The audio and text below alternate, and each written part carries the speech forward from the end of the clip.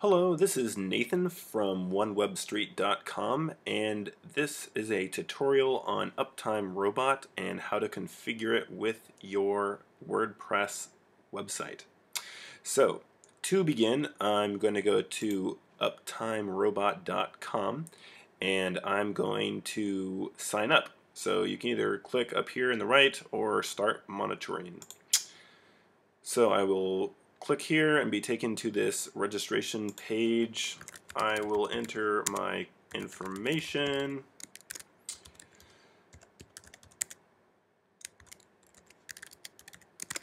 and sign up.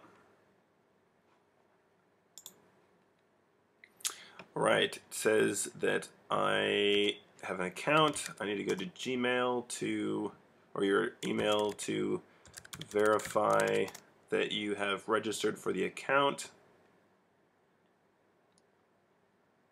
Alright, here we are, Uptime Robot. Click on that. Hi, thanks for registering. From Uptime Robot, the free website monitoring service. In order to start monitoring your websites, please activate your account by clicking here. Alright, so click that and boom, account activation. The account is activated successfully. And you can now log in and start monitoring. Alright, so I'm going to log in now that I've created my account with Uptime Robot.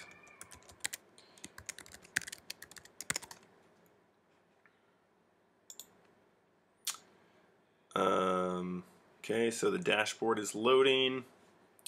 Alright, so here is my dashboard. Okay, so I'm going to click on Add New Monitor. Okay, we're going to add a HTTP or HTTPS. Okay, so friendly name. So this is just going to be, I'm just going to use OneWebStreet. Alright, and the URL is onewebstreet.com. And our monitoring interval. So this is going to be where we can decide on how often we want Uptime Robot to ping our site. Alright, so the fastest interval time is 5 minutes and the longest is every 24 hours. So this is really up to you, and I think just for this example I'm going to say every 30 minutes. But you can choose however often you want it to ping your site. Okay, and then we have some other options here. Authentication settings, I'm just going to leave those blank. So then this is important. It says select the alert contacts to notify. When your site or if your site goes down, basically who should Uptime Robot contact? And so in this example, since I'm already a user, we're just gonna click this so my email gets notified, and if you want to create other people to notify, then you can adjust that in the settings. So I'm gonna click create monitor. Okay, it says monitor created. You can keep creating new monitors. Okay, so for the purpose of this tutorial, I'm just gonna create one. Okay, so I'm gonna close that. Okay, so here's our OneWebStreet. We should be good to go. Alright, welcome back. I'm going to log in to show you the status of our monitoring service on Uptime Robot. So since I've already created a login, when I come back to the site, I can just click login. I'm going to enter my credentials.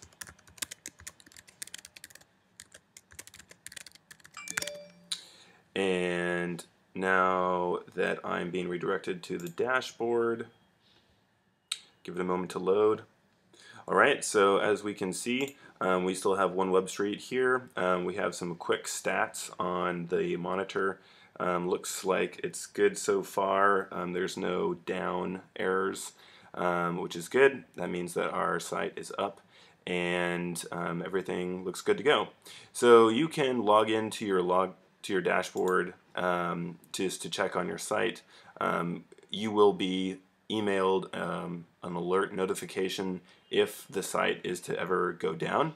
So you shouldn't have to feel like you need to constantly be logging in to make sure that your site is working all right, because you'll be emailed if and when it goes down.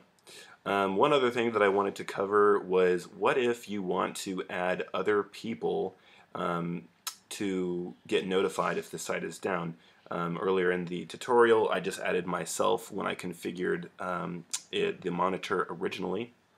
So if I go to my settings, then I can scroll down. So as we can see right here, I already have myself. So if I wanted to add someone, then I can add someone. Now there's multiple different contact methods, such as a text or Twitter or other services, as you can see here.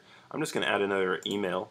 And so this is going to be my friend Andy, who doesn't really exist, and I'm going to enter his email address, andy@gmail.com. This is just for tutorial purposes, so this is just a fake person, and then I would click Create Alert Contact, and that person would then be added. Thank you for watching this tutorial about how to configure Uptime Robot. I hope that you found it helpful and informative. Again, my name is Nathan from onewebstreet.com.